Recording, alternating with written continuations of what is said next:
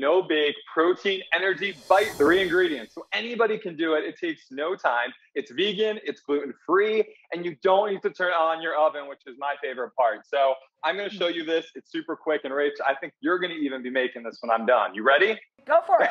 All right. So the first ingredient is you want 1 cup of almond butter. Now, you can use any sort of nut butter that you want. I like almond butter the best. I think it is a bit healthier than the rest, but you can use peanut butter. You can use anything you desire nut butter wise.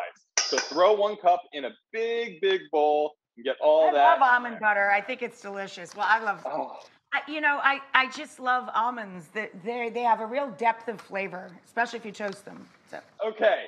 Next ingredient, we got some rolled oats. Now these are gluten-free, so obviously if you're a gluten-free person, this is great. Throw that right in, right on top, boom, just like that. And then we're not using sugar. We're not using cups and cups of sugar. We're using maple syrup. So beautiful organic maple syrup. We have 3 tablespoons of that maple syrup. And I'm not sure if I mentioned the oats were 1.5 cups.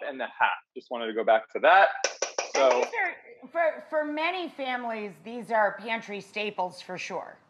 Oh yeah, everybody has them around. So now we mix. Recognize this beautiful spoon? I'm obsessed, my mixing spoon. Thank you. Thank you for the product placement, Tommy. I got you, babe. All right, so now you're gonna mix it all together, really get those oats folded in with the almond butter, and it should start sticking together beautifully. Oh, I wish you can smell this. It's so simple, 3 ingredients, and it makes this gorgeous, beautiful aroma, especially with the maple syrup.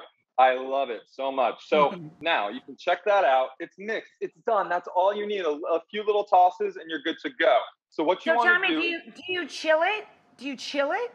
Not yet. No? Not yet, but we will. Okay. We will. Look at you knowing what's coming. Okay, excuse me.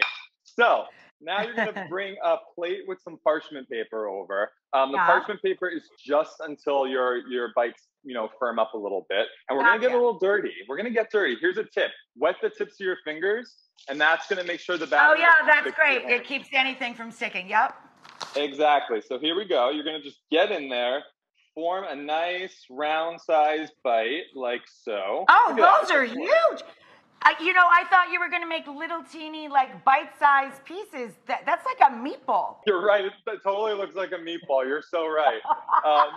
There you go, right? So you put it on your parchment paper, just like that. Let me make one more to show you guys a close-up. Okay. And here's the really cool thing about this recipe, Rach.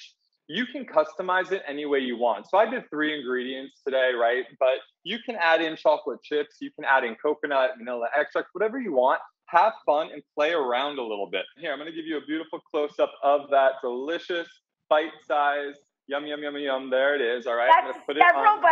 That's several bites if you're watching at home. Okay, wait a minute. I made it smaller for you. Look, this one was my bigger one. And let me show you a finished plate. So these are actually with the chocolate chips. Look how delicious they look.